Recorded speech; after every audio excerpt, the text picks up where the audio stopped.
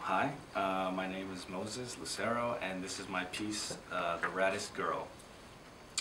Okay, I'm not gonna lie, before you, I was used to girls whose maintenance was high, but you were a plain Jane who could maintain her beauty without makeup or jewelry.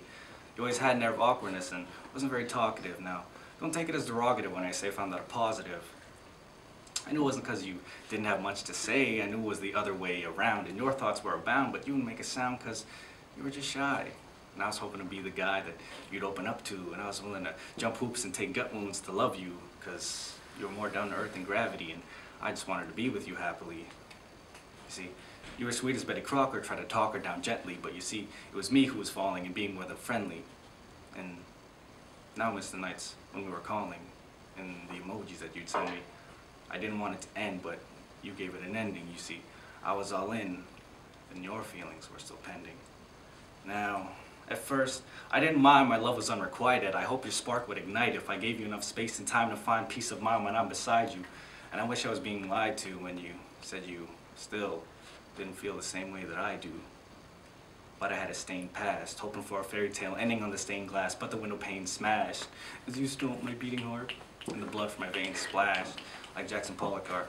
So basically, I knew it was the end when you asked for a fresh start and just wanted to be friends. But me, I still wanted to pretend, because I couldn't let that happen again.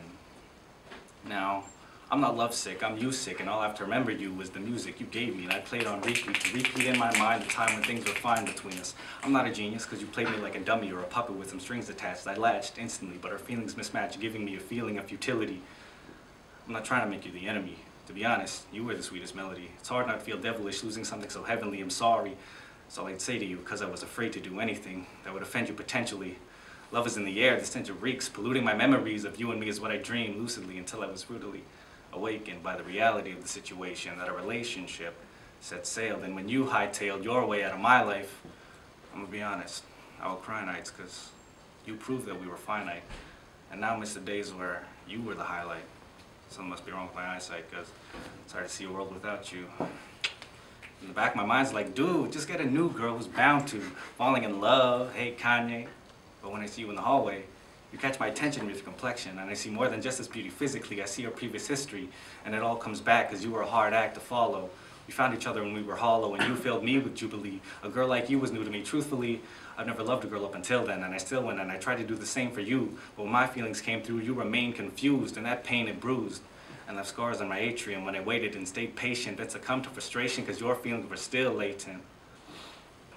But I mean, it's not your fault, for what it's worth. And you didn't want to keep seeing me hurt, but you barely even started when you departed, and you carved into where my heart is. And despite how brief it made me improve as a human greatly. Stay, please, even if it's just in my daydreams.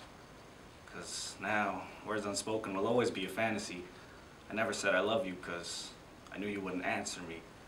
And unbeknownst, what hurts the most is you're going to latch on to your perfect match and catch all the feelings that I did, and you're going to spend time with and confide in, and you're going to be the one they're always talking to. And you get to do all the things we never got to do. But most importantly, you're going to fall in love with them, and it won't be me. But now, it's the aftermath. You can choose to cry or have a laugh. I mean, it's okay to be sad for a while, but you know, don't forget to smile, because it's not the end of the world. But somewhere deep down, you'll always be the raddest girl.